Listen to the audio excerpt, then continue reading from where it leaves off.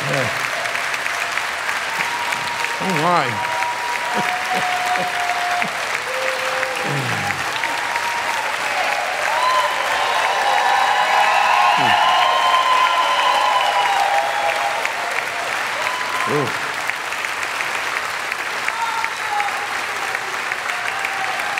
Thank you. Wow, I didn't expect that. I'm gonna come out every Sunday morning just to get that. Then we'll let Pastor Ryan preach. No, just kidding. Love you too. Thank you so very much. Wow, that's very touching. That's right.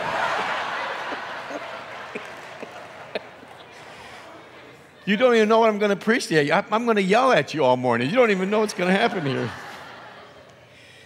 Our kind of closing out the theme that we've been sharing on being ready, that Pastor Ryan led us in, and Pastor Jody and all of us working together as a team.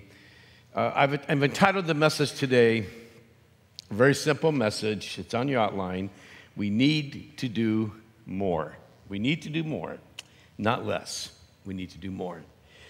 On my first Sunday here in Dover, October 14th, 1979, there were 60 people, and that included children, 60 people. And I knew then that if we would need to do more if we were going to grow. And that's why I was in the ministry.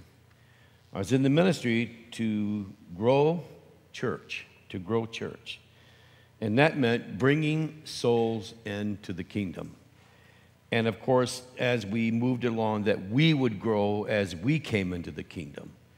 Because growth begets growth. So you work on your life so that you can help someone else's life to know Christ. Well, it hasn't changed over those 40 years. It's still the same goal, still the same mission. You know, when we had our very first Thanksgiving feast here at Calvary, we invited the newspaper and we said, listen, come around 12 o'clock. We'd like to show you, we put it in the news as an exciting thing for the church and for the community, our first feast. Well, they show up at 11 o'clock when there's hardly anybody there. And in the newspaper article, they put out the next day, it said, Calvary Assembly has a less than effective feast. It was a report, and I thought, well, first of all, you came at the wrong time. Grant you, we only had 33 people. But they came at the wrong time, and there wasn't 33 people that day. But so you know what? We knew we had to do more. We didn't stop. We didn't let that discourage us. And today, last year, we fed 14,000 individuals. 600 and some families were served. We had around 12 to 1,300 meals served on Thanksgiving Day. You know why? Because we knew we had to do more. I remember our very first, what we would call Harvest Carnival. On the night of Halloween, we'd had a Harvest Carnival. A lady in the church wanted to do something with children. We had maybe 20 or 30. But you know what? We knew we had to do more. We did more. And last year, there were like 1,300 people in the parking lot on Halloween night, celebrating a good cause with Christ on Halloween night.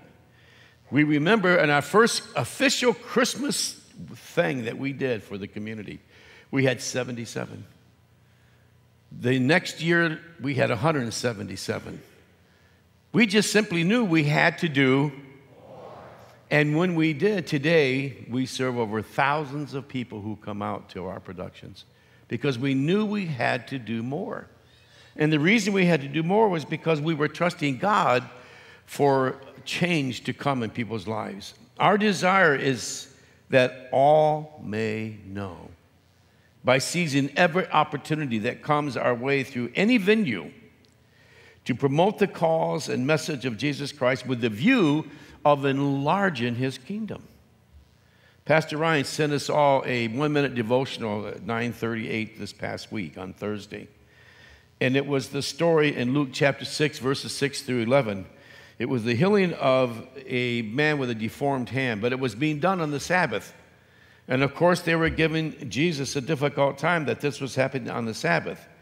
It was a day that nothing's supposed to be done on the Sabbath. You're not supposed to do any work on the Sabbath, and that would be considered work that he was doing. But Jesus didn't stop ministry even on the Sabbath. And my response to Ryan was this. I sat back, I said, excellent. And I couldn't agree more. It's a no-brainer that needs pop up every day of the week. Needs pop up in people's lives every day of the week. I cannot begin to tell you the many times I came to church on a Sunday afternoon and on a Saturday. Sometimes I was the only one here working on Saturday because it was still a work day for me. Saturday's a work day for me as the lead pastor over the years. But I can't begin to tell you how many times on a Saturday or a Sunday afternoon I've come into the church just to tie up ends for Sunday night, and there's Margaret Young, still working in the benevolence department. You know why? Because people get hungry on Saturday and people get hungry on Sunday. You see, we always have to look at how we can do more for the kingdom.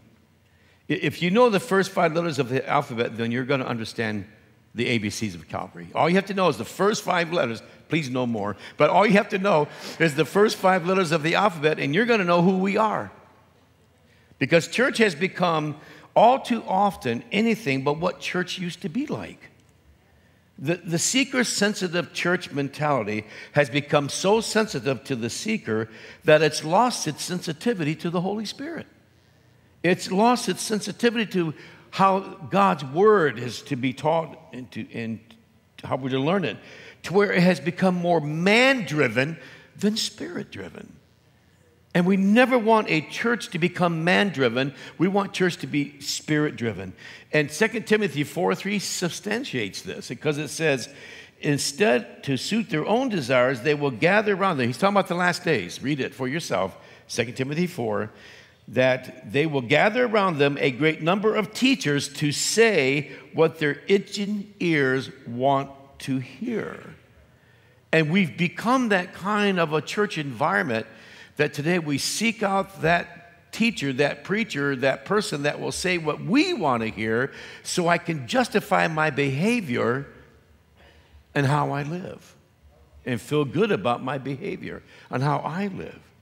Well, let's take a look at the ABCs of Calvary because it really sums up why we exist. Number one, first of all, is the letter A, adoration. And you're going to have a key word here. It's going to be reach. Adoration is a reaching up. This is what we did today. We came in here and we reached up to the Lord by prayer, by praise, by worship. We reach in by the Word of God.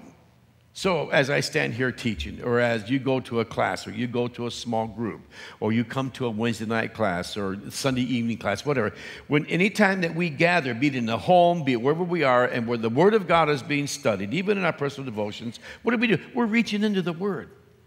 We're reaching. Notice the ideal of reaching. That's an active thing. All right? Then the letter C stands for community. This is what we do here when we get together in our small groups.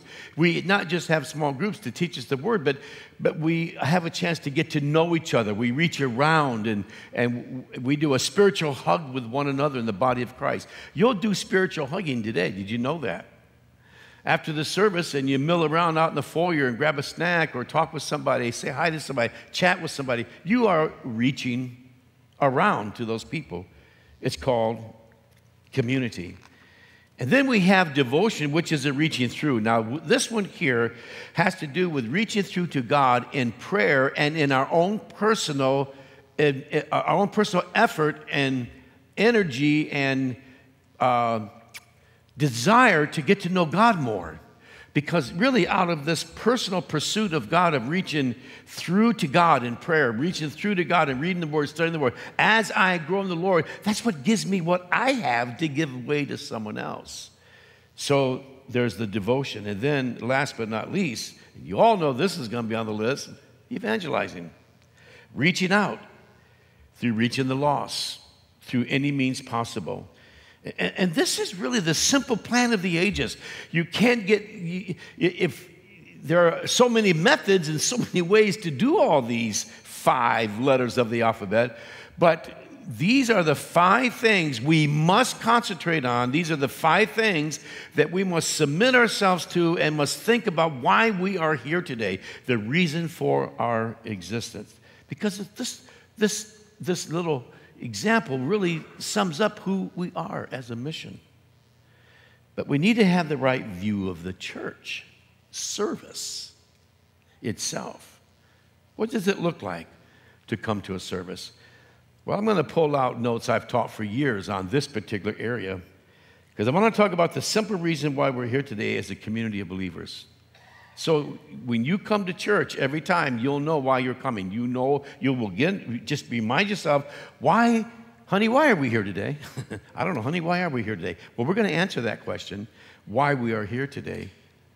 And again, I want to stress, there are many methods, I know, but we can never change the message. So I want to talk about the simple reason we are here as a community of believers, all right? Because we don't need to let church become complicated. It's not complicated. Number one, the condition. We're here to be conditioned through praise and worship. Again, when we were practicing praise and worship today, we were conditioning ourselves. I have another word we can insert here. We were communicating. We were communicating with God. Do we know who we're talking about here? We were communicating to the God of this universe in a personal way today. Again, we were communicating. We were being conditioned through praise and worship. For what purpose? Well, as we open up our heart and praise and worship to the Lord, it helps to prepare us for what's going to happen next in the service. We take very seriously what God wants us to hear when we come to church. And praise and worship prepares us for that.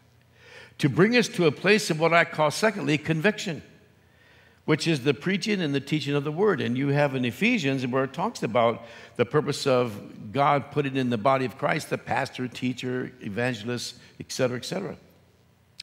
The word of God is a confrontive book. Did you know that? It's interesting. People will go to church today, according to the scripture, to hear what their itching ears want to hear. Well, I'll tell you what, that won't happen in this church. And in many churches, that won't happen. Because the word of God is confrontive. The word of God is for the purpose and designed to speak to our hearts. It's designed to speak to our conscience. It's got some beautiful things in it, no doubt. It's got some uplifting, beautiful, encouraging things. But it's also got some very hard-hitting things because God knows our hearts. In fact, in 2 Timothy 3:16, it said it's to correct us, to train us, to rebuke us, to teach us. So we come to the house of God, and what are we going to get? Correction, training, rebuked.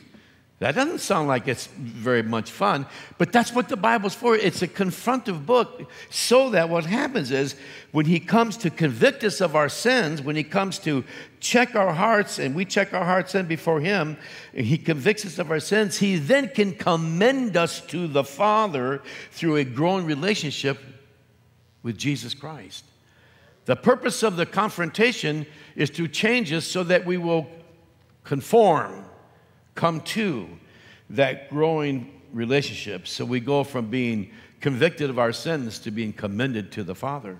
Which brings us to the third point of our service. As I'm standing here preaching today, teaching today, what can happen here is you can start to feel conversion, a conversion experience. Now, by conversion, we mean a change. You're sitting here, you're listening to a pastor preach. It doesn't matter what pastor it is, but you're hearing a pastor preach, and he says something, and it stung a little bit. And the Lord speaks to you what the pastor said or what the Sunday school teacher said, and you felt confronted by the Word of God. No matter who was speaking it, you felt confronted by the Word of God.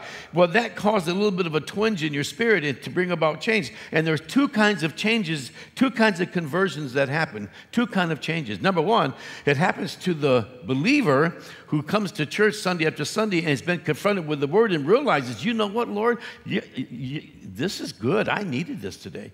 Listen, after 40 years, you can't imagine how many people have come to me and said, Pastor, were you in my home this week? Did you have a videotape in my home this week? I said, no, but the Holy Spirit did. And the Holy Spirit took that video and he spoke to our hearts as pastors.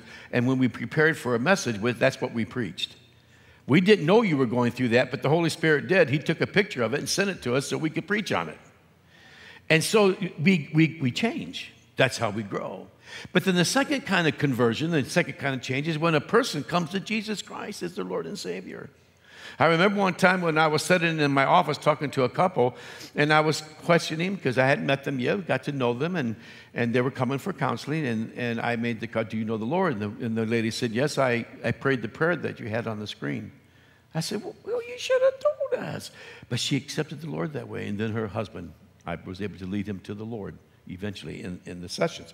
But here's the point. That's conversion. The Word spoke to her. The Word speaks to us, and it causes us to have that sense that we need change. Then we have our commission. We come to church today. What am I supposed to do with what I hear today?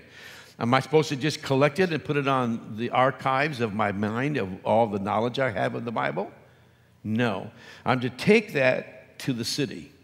I'm to take that to others.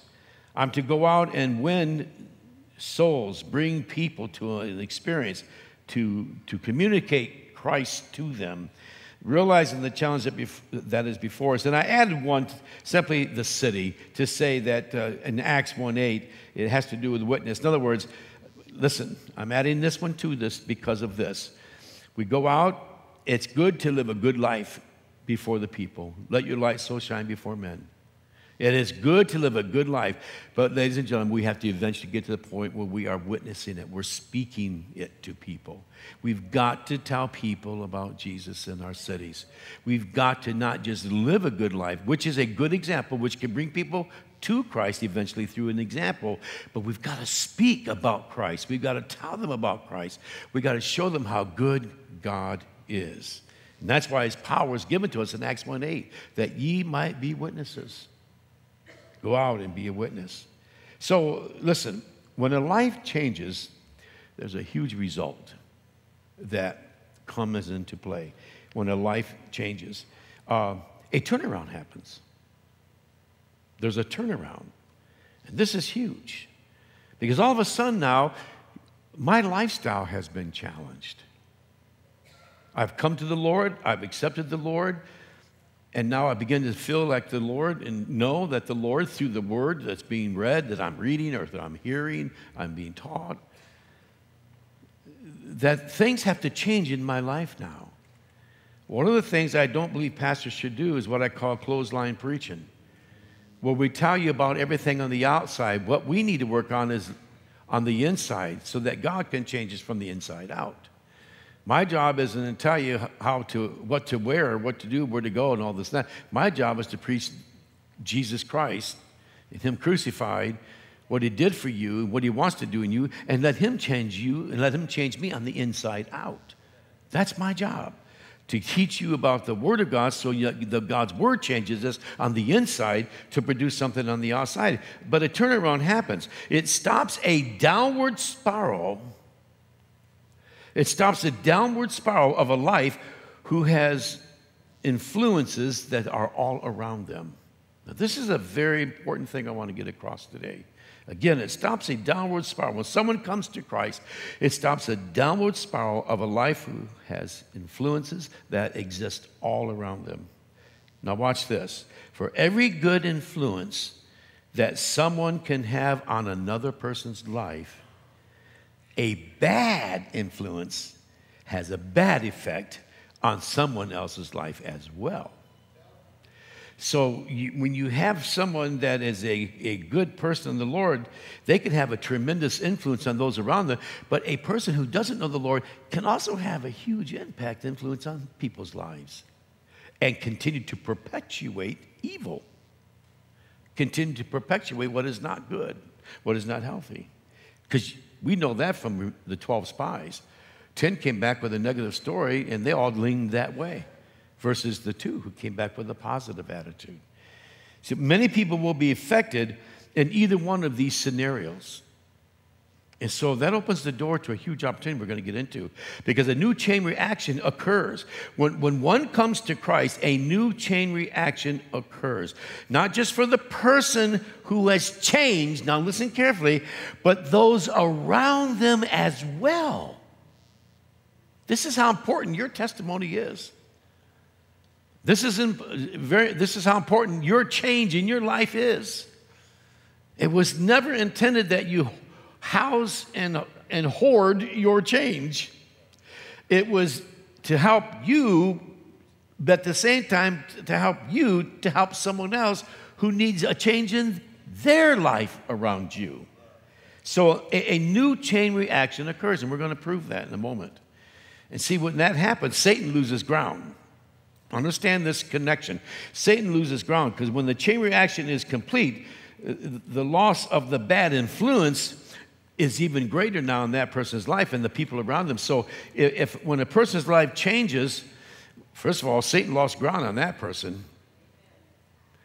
But now, because of the change in their life, and they walk out of that experience and they begin to let their light shine and begin to witness to others, Satan is going to be able to lose now. He's going to lose more ground in those people's lives because a different influence and a different attitude and a different lifestyle and a different perspective is now coming to them from a God perspective.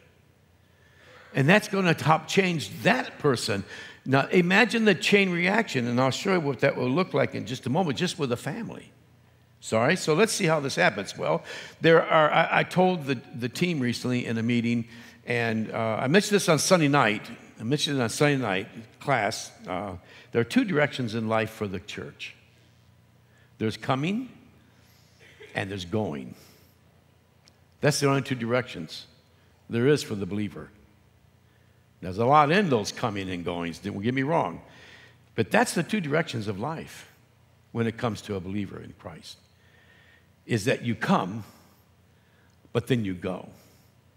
So let's read about this. In John chapter 4, and when Jesus was talking to the woman in Samaria, when he went through Samaria, and was talking down, he sat down by a well. It was about noontime. A Samaritan woman came to draw water. And Jesus said to her, will you give me a drink? Will you give me a drink? This is John 4:7. Because the disciples had gone into town to buy food. So Jesus is thirsty.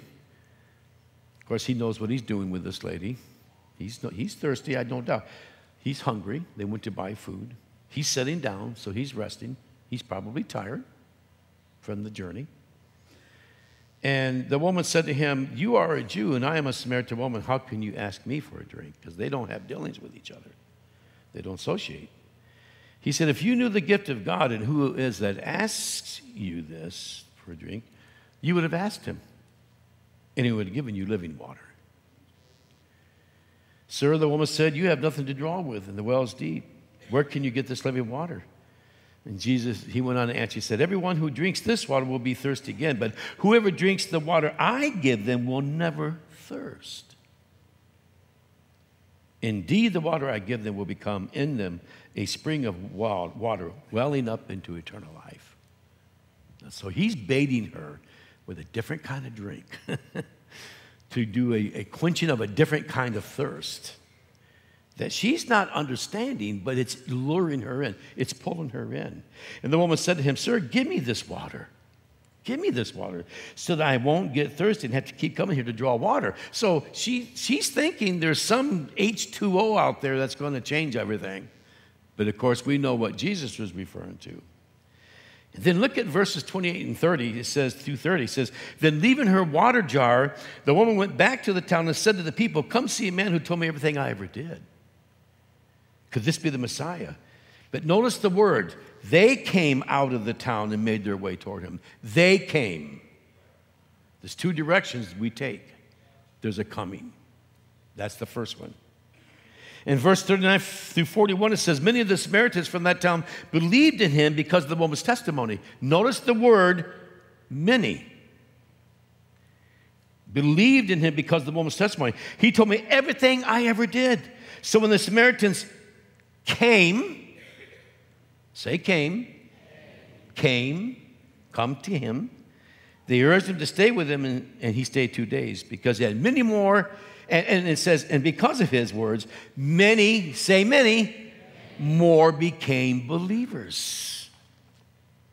Come. That's the first direction we take. Jesus said, come to me and I'll give you rest. Jesus said, draw near to me and I will draw near to you. Jesus said, abide in me and I will abide in you. Notice the coming. For us as believers, the first direction in life is a coming to Christ. In fact, by the way, for the unbeliever, the first direction in life for them, technically, is come to Christ.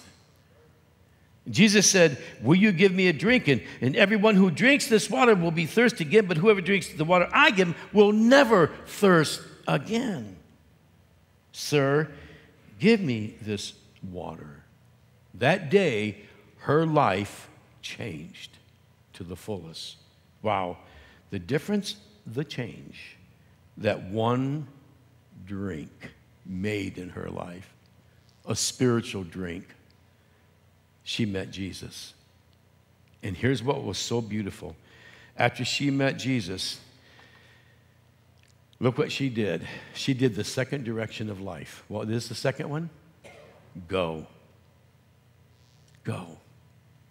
She went back into town, told some people what happened. Many believed. The whole bunch came out, and the Bible says, and many more believed again on listening to him. The woman went back into the town, going. So when the Samaritans came to him, coming. They could now go back to their place, and they could begin the influencing of those they knew, causing Satan to lose even more ground in more people's lives. Because the influence of Christ through somebody begins to change directions for those people, and that begins to spread. So here's what it looks like. I put a little chart together here for you. I think it'll pop up, right? 1 plus, nope, wrong one. There you go. 1 plus 1 equals 2, plus 1 equals a few, plus more equals many, and on it goes. One drink, one conversation, one time spent with the Lord Jesus, and a life was changed that went back into town, brought people to Jesus. She became the first female evangelist that I know about in the New Testament, became a female evangelist, went into town, got people saved, more people came out, and more people got saved, all because of one drink of living water with the encounter with Christ. And as a result of that, oh my, a change happened in that entire community of people. Think what Jesus can do through your testimony, because how do we do this? We have to do more than what we're doing. The reason we've grown over the years is because we kept doing more. We kept doing more. We kept doing more. Let me show you this next diagram. This diagram I put together was my mom and dad as the top letters, MD, mom and dad. Above them is a zero, circle. You know what that means? There was no spiritual influence in my mom's life growing up. There was no spiritual influence in my dad's life growing up. In fact, my dad said, son, every single one of my family members, brothers, sisters, mom, dads, etc., all had alcohol content at their death inside of them. None of them knew the Lord. My mom, none of them knew the Lord. Now, eventually, my grandmother did come to the Lord near the end of her life. I will say that. But over the years, my mother had no spiritual influence. Her dad was stabbed to death in a bar. She just had a rough upbringing. And my dad, of course, he ran the streets of Detroit, spent 18 years in prison. There was just nothing there in his life. But when my son, when I came to know the Lord, through my mom and dad taking me to church, having family devotions. I was raised in the nursery. I was raised in junior church and Sunday school. My mother taught me in Sunday school when I was growing up. She taught Sunday school for 25 years in our church in Michigan. By the way, my home church in Michigan now runs 7,000. It's a growing church. They were a very strong teaching church. Now, I had 3 children, Aaron, Ryan, and Renee, and they each have kids. Now, all the 3 kids, Chloe, Taylor, Tyler, Mael, Rylan, which, by the way, my daughter and Rylan are in town today. Praise the Lord. They got here safely yesterday. And then we have Ryan with Connor and Ava, and they are now serving the Lord. And I just drew one example, one arrow to the left of son. That was, the F stands for friend. I know this friend who has 3 children. They're now serving the Lord. So there's 15 people. 15 people, and that's just a simple graph of how quickly good influence begins to spread. Now, you see, what happens is all of us touch base with those around us. So my children and even the grandchildren, they have their friends that they can touch base with and have a good influence. Can you imagine a change that can happen in a community? Because it did happen in Jesus' day when this woman went back into town and all these people were getting saved. And imagine what Jesus is going to do if we'll just do a little bit more, if we'll do more, if we'll do more, if we'll do more and not do less, if we'll keep going forward, keep taking the message forward. Can you imagine what Jesus is going to be doing in the near future? So what is church? What is church? Who are we? We are a community of believers having the same experience in Christ through salvation, meaning that there's only one way to get saved, and that's through Jesus. There's no other ways. When my wife worked for Olivet College on the campus of Olivet College in Michigan, she opened up their book, their manual for a new student coming into town, and it was a congregational college, considered a Christian college, and I say quote unquote on that because when we were there, we saw anything but Christian. But anyways, that's what they stand for. Congregational people are good people, but this particular campus wasn't practicing Christian principles. And when my wife opened up their manual, it said, just as there are many ways to get to a rooftop of a house, there are many ways to get to heaven. And, of course, my wife had to disagree with that, but she still worked there. And I had an office there to counsel college students, so we had a chance to influence for the kingdom. But a community of believers having the same experience in Christ through salvation and a commitment to each other to foster that experience through growth, through discipleship, introducing, discipling others to Christ along the way. We got to do more of this. Our existence is really quite easy. You ready? We come to Jesus, we get more of Jesus, and then we go and we give Jesus away. That's why we went from 60 to over 1,500 to over 2,000 on our data system that make Calvary their church. We did that through people influencing others into the kingdom through the various ministries and methods that we've used over the years. Listen, what if Jesus that day had said to himself, I'm tired, I'm thirsty, I'm hungry, I'm taking a break. But he chose to speak out to this lady amidst all the natural reasons why he didn't have to, but he chose to. Not only did her, but many people, the Bible said, came to Christ because he went against the natural things and chose to do the spiritual thing. I don't care what day of the week is, folks. In the future, let's work together. Just because I might be stepping aside as a lead pastor, don't you step aside saying, well, I've done my part then. No, you haven't. And no, I haven't. I plan on sitting right there with you. And I plan on sitting right there beside you, working with you to go forward in this church, to go forward in this community. Why? Because there are so many people that yet are unreached. Amen? Amen. Praise the Lord. Let's pray. Praise the Lord. Father, thank you for today. And thank you, Jesus, for that wonderful reception coming in. Lord, what a humbling, tear-jerking experience that was, Father. I felt the love, and I appreciate that. All these years, Lord. For all these years, Lord. All these years. You've been faithful. You've been faithful. You've been faithful. We've lived by a very simple principle in this church over the years. And the principle is this: we need to do more. We need to do more. We need to do more. Because there's just too many people on the way to hell. And we want to stop that. We want their influence to be out there to turn people's lives around for the glory and kingdom of God. So, Lord, use us today when we leave to do more, to say more, to give more, to do what we can more, so that we can have a positive influence in this community and that we can see many, many, many more come into the kingdom of God, just like it happened in this community in Samaria that day. And we thank you. And I pray, Lord, today, anybody in this room that doesn't know you, that they'll reach out to you and say, Jesus, here I am. I need you. Forgive me my sins, and I accept you. I want you in my life. Jesus, you'll come in. You'll change them. So now use this, we pray, in a mighty way. And all God's people prayed in Jesus' name. Amen. God bless you. We love you. Thank you, thank you, thank you.